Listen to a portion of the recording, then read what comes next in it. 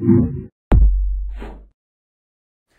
let's look at some components of vectors. If I have a vector, let's say I've got 40 meters per second and it's going at 35 degrees above the horizon, okay? If I'm not going totally horizontal or totally vertical, I can really break this vector down into two vectors, one along the x-axis and one along the y-axis. So this is often useful in physics. So let's go ahead and do that. I can say this vector is going to equal my x vector, which I'm just going to call vx, velocity in the x direction, and a y vector, which I'm going to call vy, the velocity in the y direction.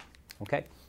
So if I've got this going 40 meters per second in 35 degrees above the x-axis, what is my x and y velocities? How can I convert that? And to do that, I've got to do a little trigonometry, okay? Because really, I can calculate this velocity if I have this velocity and this angle, and I have a right triangle, okay, by saying that the velocity x is equal to the initial velocity times the cosine of theta. In this case, theta is 35 degrees, okay? If we go ahead and plug in the cosine of 35 degrees is 0.8191 and multiply that by our 40.0 meters per second, we get 32.76 meters per second, okay? Now is that okay? Is that perfect? Well, if we want to go with significant figures, we have three significant figures in our initial value right there.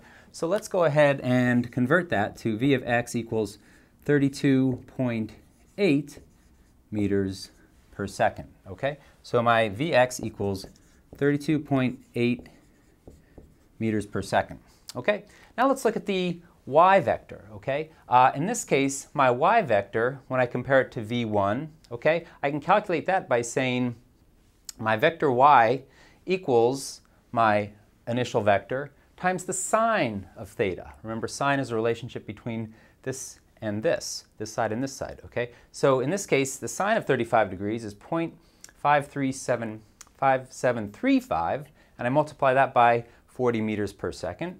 I get 22.94 meters per second, okay? And again, knowing that I have three significant figures in my initial value, let's calculate Vy into 22.9 meters per second. And this equals 22.9 meters per second.